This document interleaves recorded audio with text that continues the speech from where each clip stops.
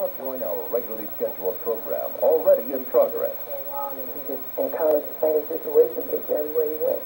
He viewed life different once he got the discharge from the Navy. So why do you call it Martha? Martha is a Swahili word. It's an adopted name that Mark given himself. In Swahili, it means warrior. Introduce, though, some of the family members of one of the victims, Dawn Hosley and April Hosley Creel, whose father, Sergeant Edwin Hosley, was murdered by Mark Essex. We're also joined by Sylvia Hosley Hidalgo, who is the widow of Sergeant Edwin Hosley. And we are also joined by Tim Urson, a fire lieutenant who lost his hand.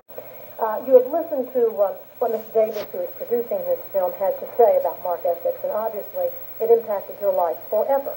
You were all of a sudden a single mother raising children alone. 4 children. 4 children. And you were without a hand. Right.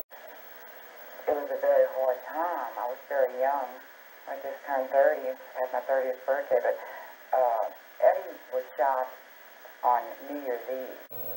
And it just seems to me that he picked his victims selectively, who he wanted. Why he picked me, I don't know. I mean, I was not a threat to him. Pull that nozzle up. Explain exactly how you lost your hand. I don't know if you can see this nozzle, but they have a little hole in it.